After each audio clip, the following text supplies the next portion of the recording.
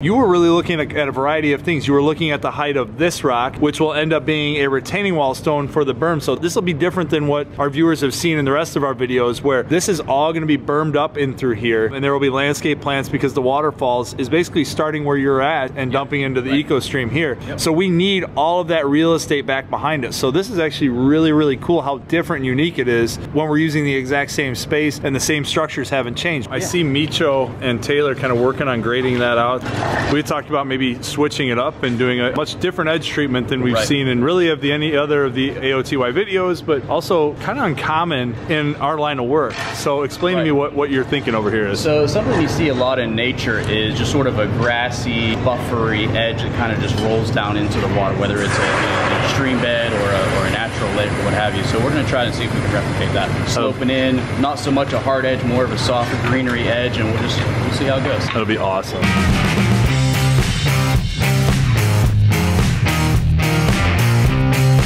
We've walked through the design. Now I think the first step is going to be share the vision with the rest of the team, and then we'll start getting shovels in the ground, right? Sounds good. Let's get moving. All right, let's go.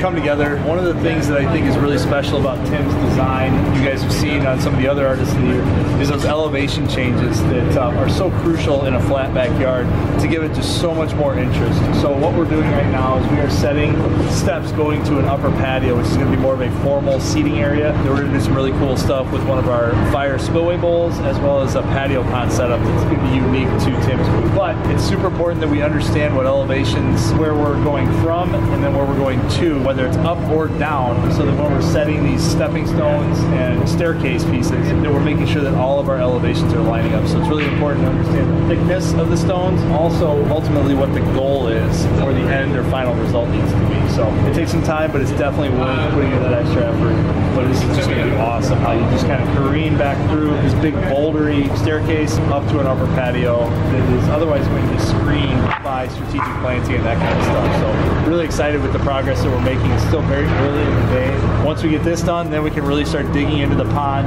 getting that dug out. All that dirt will come back, fill up our berm, and then we can start rocking in the pond as well, and we're not cutting off access. I think we're doing things the right way.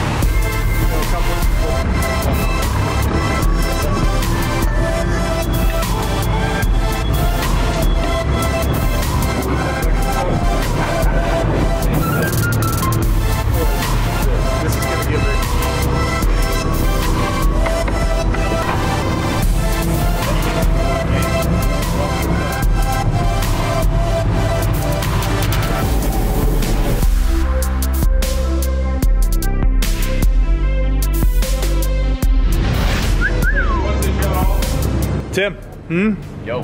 How do you feel after day one? I feel really good. Do you? Yeah, You look really good. Oh, you look amazing. Thank you. You do as well. Oh, man. He's lying. But Tim, I feel like we made pretty good progress today. We hit one of our benchmarks, which was to kind of get this area, the elevations all set, get the steps in. Exactly. Yeah, so this is our semi-formal kind of secret garden area here. So this really serves up, like you said, as the benchmark for the elevation of everything else off of it. So not only did we have that to deal with, we also had to watch our machine logistics, because once we start digging here, we're going to be kind of locked in with machines. So we did a little bit of digging, focused over here, so that way tomorrow we can come in and kind of go from there and go off in the directions that we need to. Good. So I see behind you, we have the eco stream basically dug out for the section that's going to be going up underneath the patio. I'm really excited to see that cross bedding technique using the slate that we were talking about earlier, that they will see later on in the video, which will be really, really cool. We've got this portion of the eco stream dug out. However, you were saying logistically, we were going to run into an issue had we kept digging in through here because of the size of some of the rocks that I know you want to see incorporated onto this side of the pond, and we wouldn't be able to set from all all the way over there because of the reach of the machine, the power of the machine, that kind of stuff. So I think what we had talked about was we'll get the liner in and we'll have enough liner for the entire stream waterfalls area, but we're gonna fold that stuff back, roll it up, and we'll just work in this area, get this area done, correct? Yes, exactly. Right, and then roll it back. Roll it and work backwards this way. Right, and then work back into the waterfalls. Exactly. Tim, real quick, explain to me why this elevation was so important for the rest of the design. Well, one thing when it comes to designing waterfalls, everybody talks about you don't want to have that volcano look, right? We want it to look more natural in scale with the slope of the land. What we want to do over here is right about here is where our eco stream is going to start. It's going to well up out here and come out over some large rocks. That waterfall is going to be about this high. It's about the same height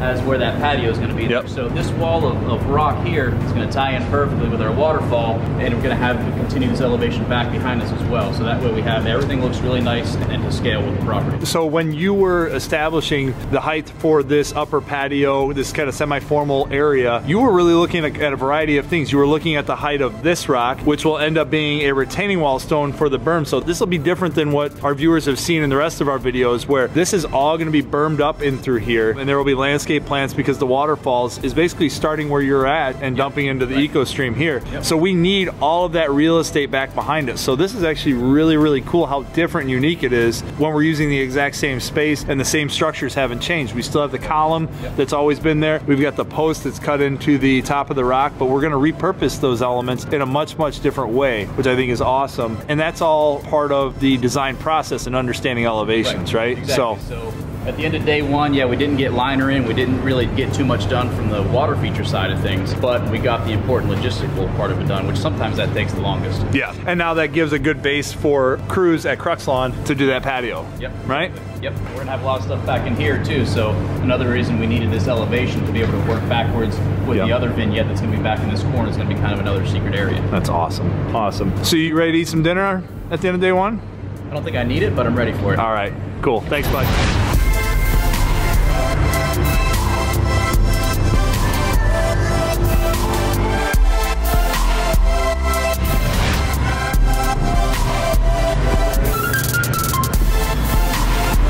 I love how the design is coming together. Yes, we have liner coming in. Are you guys ready? Yep. So we've got liner coming in, we've got the rest of the gang over here. Where Tim is at is going to be roughly where the intake bay is going to sit. We have a 30 by 40 foot liner. And the reason we have that is we want all one solid piece because there's going to be a lot of open water over here, but different depths. There's going to be a simulated wetland filter back over there where the bridge element is going to creep over the eco stream. We didn't want to take a chance and do a seam. So rather than doing that and being that we have to work our way out, we need to bring in this big 30 by 40 foot piece of liner to go all the way back to where our waterfalls will sit, which is about 30 feet away from the deck right here. So we have to compensate for the elevation changes. You need to go that way.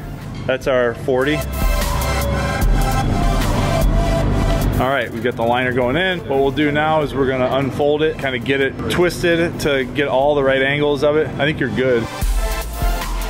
So you can see that liner goes all the way back over to where that waterfalls is going to sit. We probably have a couple extra feet left over, but we needed to compensate for the elevation changes or the shelves that are happening in here. So we're going down 2 feet here, then going across, then 2 feet up, and I'll show you when the liner's unfolded how much it's going to eat up of the real estate of the pond. Okay, so this is our large piece of liner based off of Tim's design for the eco stream. The reason that we wanted to go with one solid piece was because of the simulated wetland that we're going to achieve. So it'll all look like open water in through here. So we really didn't want to mess around with doing any kind of seam work or anything like that. One of the nice things about having one solid piece, but it's going to make a little bit extra work because of access and that kind of stuff. So we'll have to roll it in, roll it out, roll it in, roll it out as we're working. But like Chris said, it'd be silly to risk seaming all this because it's all going to be same surface elevation from here all the way up to that first waterfall. Yep. So, and it looks like we might be close at that waterfalls, which is okay, but I think we can get an overlap coming in because we will have a good 16 to 20 something inches of waterfall height over there. So we'll be able to pull that off. So I'd rather seam all the way back over there than anywhere down through here where it would be a large like 20, 25 foot long seam. So, all right, so we're gonna get ready to rock and roll. Tim, the game plan is probably get some of these big boulders set down and through here, get that intake placed so that we can continue to keep moving back.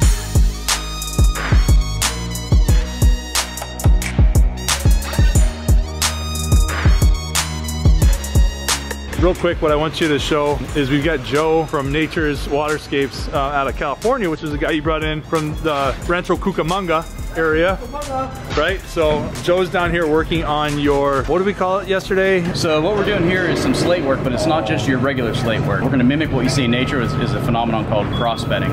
It's a geological formation that a lot of times if you're, say you're in a river with a high cliff face, you're going to see a lot of that layering of the different layers of rock. And it's not always straight, you know, with the horizon. Yeah. A lot of times it has some waves and undulations to it, so instead of just going in with the straight horizontal slate work, we're going to do some cross bedding and put it on that angle. I'm really excited to see how that turns out. It looks very, very natural. The combination of the different size pieces, the thicknesses of them, the lengths of them is really going to help bring that biomimicry to life, right? So awesome. Well, we are in great shape. Daniel's going to keep digging, and I guess we'll just keep rocking and rolling on this eco pond, eco stream. Eco stream. Eco stream. All right. Good, Joe. Get back to work. Yes, sir.